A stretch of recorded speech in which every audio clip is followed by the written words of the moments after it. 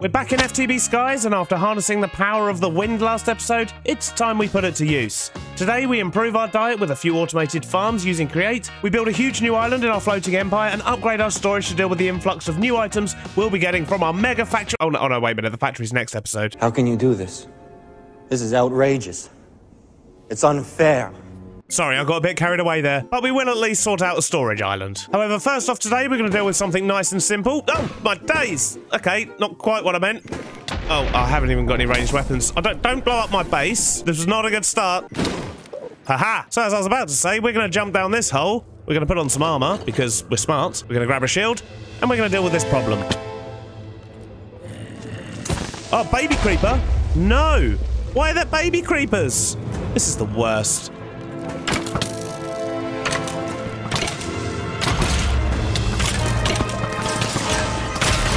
Problem solved. Now we can actually farm in peace. I do have a loose plan up here for how things are going to work, and it is of course going to be using Create. We're going to be automatically harvesting the crops and things that we plant up here. And I think what I might actually do is just put down a few different fields and then maybe mix up the crops within those fields. And we're not even going to harvest everything because we still want it to look nice. So I think the first thing I'm going to do is just mark out where I want these fields to be. So say, for example, that's the center of one field. We can have one that just sort of goes around this sort of way. And what I might actually do is dig out the hole where I want the center of the field to be. So we'll have one field there, we'll have one field around here. We'll stick another one centered maybe about there, so that's going to be roughly this sort of size. And I think we will put a fourth one in here as well, which once again is going to be roughly that sort of size. So the bits I'm marking out size-wise is just what's going to be harvested. We are actually going to have these whole areas pretty much as fields, and there's going to be crops everywhere. I just need to know where the actual important ones are going to be, because as I say, that's what's going to be auto-collected for us. This is just the start, however, so what we need to do now is to get power over here. So I need to dig a whole bunch of trenches, and I need to take the power from this windmill here and get it into these 4 separate locations. And I think that should just about do it. So this is the power that's coming down from the windmill. We've made sure to avoid the mob farm. We kind of go out the back of the windmill and down, and then we're actually slowing it down again a little bit because, well, we did speed it up inside the windmill, but I really like the cogs up there, and I kind of want to keep them. However, we didn't actually want the farms spinning around that fast in themselves, so this should just about do it. And then what I've done is I've just used shafts and gearboxes, and it links up to each and every farm location.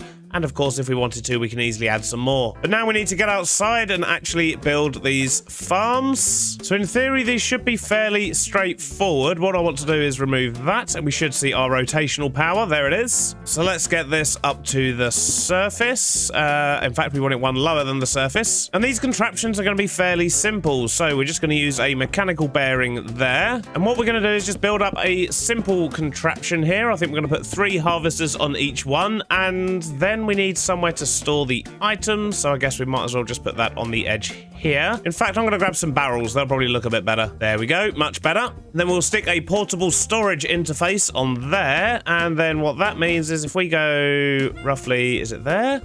I think it should be there. We'll stick another interface there, put an upgraded chest underneath it. So what we've done is we actually took a chest, we wrapped it in iron, then we wrapped it in gold, and that's given us a much bigger chest, which is going to be fine for now. We will, of course, upgrade this storage at some point. And then we put a chute on the top, and I think that should work. I think that's basically everything. So right-click the bearing with an empty hand, so that should attach the structure in front of it. And then if we tap that, and right, okay, yeah, we need the super glue. Of course we need the super glue. So let's actually glue the whole thing together. We'll glue that to that, that to that, and that to that. Now, hopefully this time, it'll actually work when we turn it on. Look at that. Beautiful. And what that's going to do is it's going to rotate round. It will connect to this every time it spins. And if it's got stuff to drop off, it will empty. But basically, these things are just going to auto-harvest whatever's in front of it. So we can plant whatever crops we want, and we can just collect them all in this chest. But I'm going to turn it off for now because, well, we don't have any water in the farm, and we don't have any crops. Plus, I need to build 3 more of these. So, yeah, I think I'm going to do that first, actually. Let's get the rest of these quickly built up. It should only take a moment. I've got all 4 of the farms in. They seem to be spinning and doing their thing, which is marvellous. And you may notice I've actually made them a bit longer. I realised I might as well make them 4 as the storage thing was sticking out anyway. But yeah, I think that's looking pretty good. Although we could do with some crops. So we've got a bunch of seeds from sifting dirt. So let's see what we've actually got, shall we? So it looks like we have 7 things we can plant at the moment. So what I'm probably going to do is put 2 on each field, and then we'll just fill up the last field with a bit of sugarcane, which means I'm going to need to add some more water. I think I'm going to turn these off while I plant, and because I'm a smart, I did actually put a kill switch in the middle here. I'm just going to make sure it's in the right place when I do it, because otherwise when they turn back to solid blocks, it will kill the rest of my crops, and we don't want that. But we didn't have quite enough seeds to fill everything up, but we've got beetroot, wheat, and sugarcane so far in this field, and over here we've got the berries. We've got, I can't remember what this one is. I think this one's flax. Yeah, that one's the flax. Then we've got tomatoes, and we've got cabbages. So we're going to need to find some more seeds at some point, but for now, I think we can turn this farm on, and we can just replant more fields and expand the crops further as they get harvested. Let's just hope it works. Systems on. Looks like it's spinning round. Okay, well, we can't get sugarcane. That's clearly not going to work. But it looks like the rest are going to be absolutely fine. So I guess with the sugarcane, we can get it to work, but we'll have to do it slightly differently. So with this one, if I was to raise the harvesters up by a block, then it would just harvest the top level of the sugarcane and leave the bottom level. Brilliant. And now when the sugarcane grows, it should then get harvested. That's definitely a much better way of doing things over here. So I'm going to take a bird's eye view for a few minutes in free cam. I'm going to let these fields do their thing, let them collect some resources, and then I can look at actually planting a few more and filling out some of these edges.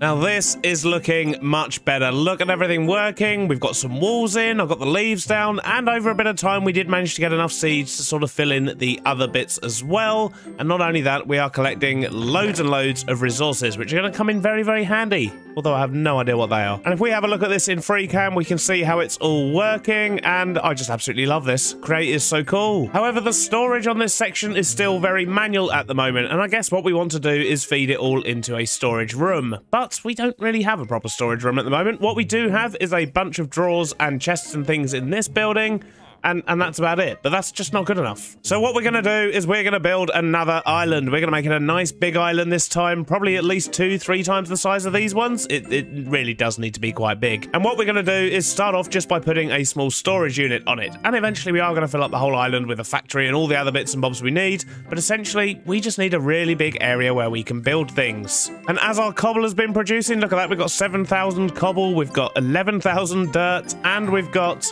14,000 stone. So this has just been running the whole time, and I suppose once we do get the storage actually into another building over here, we can actually move this stuff indoors. That'll be nice, because that stuff looks a right mess. So I guess the rest of my day is going to be placing blocks, but I did hear of this really cool trick that if you go into a house like this and then close the door, then when you open it again and run outside, there's an island down there. Look, it worked! There's an island! How cool is that?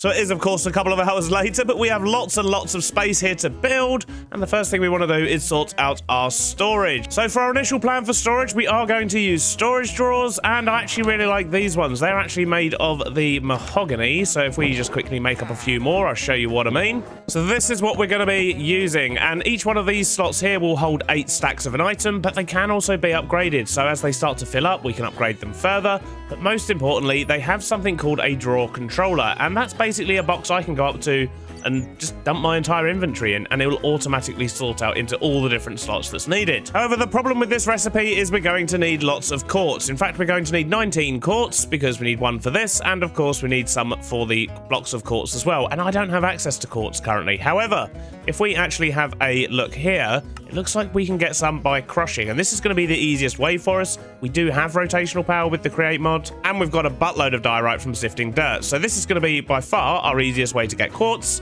which means we need to build some things to actually get that done. The main part of that being to make crushing wheels, we actually need to do a massive recipe, and to do that massive recipe, we're going to need lots of mechanical crafting stuff. And the problems continue, because for mechanical crafting, we need brass casing. For brass casing, we of course need brass, and I don't even know how we get brass.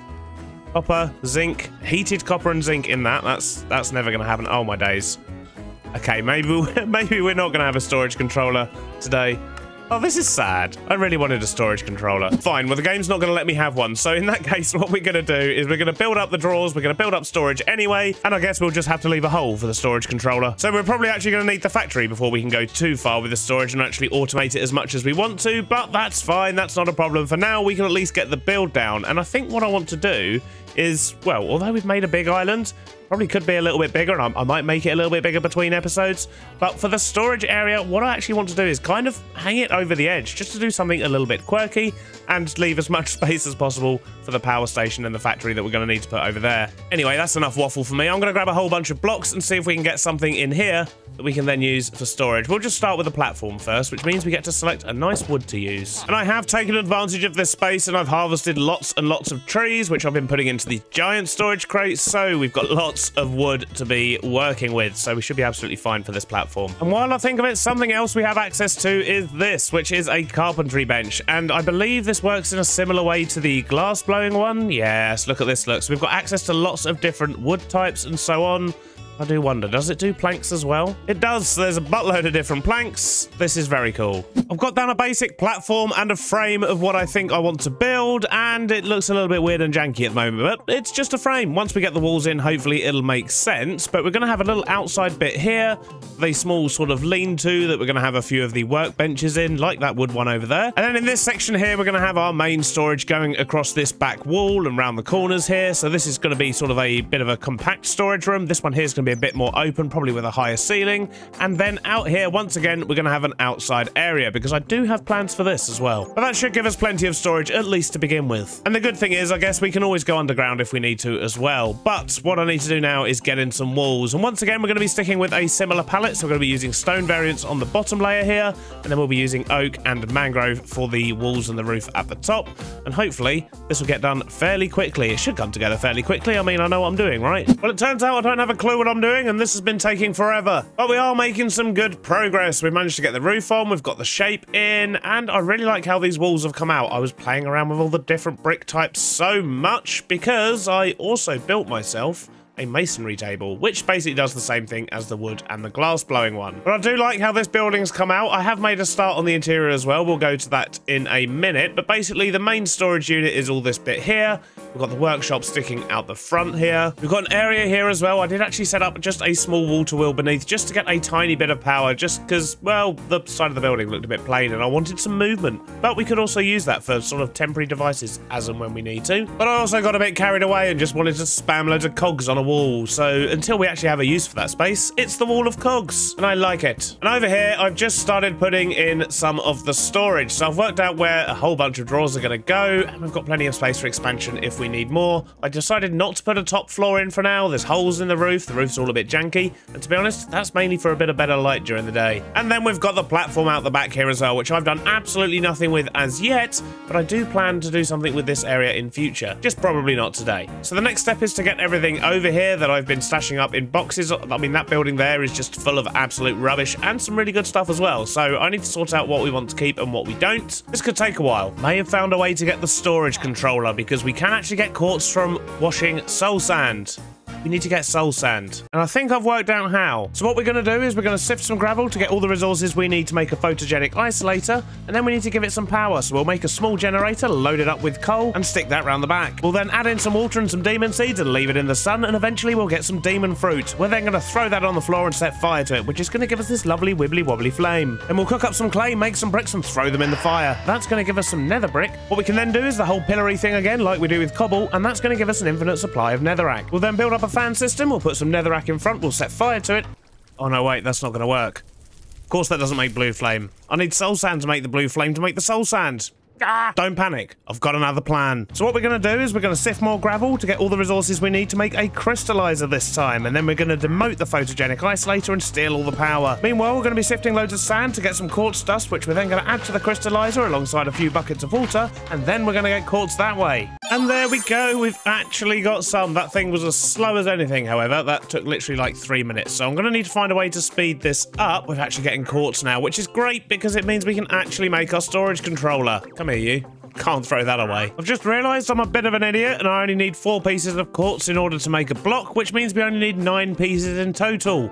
but it has taken about 15 minutes just to get those first 4, so we're still going to be here a while, I guess. I'm going to carry on sorting out my storage in the meantime. And you'll be pleased to know, I think we're actually done. I even made this walkway look nice. Look, I didn't want Jeff falling off when he's commuting, because apparently Jeff lives over here now. He keeps just moving into my new houses. And I even cleaned up all the mess that was out here, but I mean, the yard does still need a bit of tidying up and so on. But inside, look at this. We have our storage sorted out, so we've got all of our food over here with plenty of space for expansion, because I know there's a lot of different food types. I'm fairly sure Farmer's Delight is in this mod, and I really do like that, so expect the kitchen at some point. But I've got bulk storage here for all the items we're going to have lots and lots of. We have our storage controller, which, well, took forever, but now we have it. Oh my days, I'm so sorry. I didn't mean to punch you, Mr. Bat. That was just unfortunate. Although, why did it hurt me? That's weird. And I also decided to make use of all of these cogs that we have here, and I've installed myself a lift, and I really did want to use some Create redstone wireless things, but I can't actually make them at the moment. However, thanks to a couple of Endermen, I was able to make a transmitter here and a receiver up here, which means I can stand on here, flick this lever, and down goes me lift. The problem is it doesn't actually go anywhere at the moment. It basically just goes down into the void, and I can't do anything to get back up until we get there. It's pointless, but it's fun and I love it. I think that's a really good start to that island though, and we've sorted our food today. We've had a wonderful time, and I've also cleared up all the mess that was out here, and the plan was to actually put those in here, but I haven't done so yet. However, we do have power going through this area, and that just means that as we're building next episode, as I say, I do want to build a factory, but I'm fairly sure I'm probably going to need to make a couple of other smaller contraptions just to get us there. And now we have the space for it, which is marvellous. Oh, is that Loot Bee throwing stuff off the edge again? Why you do this to me? Why?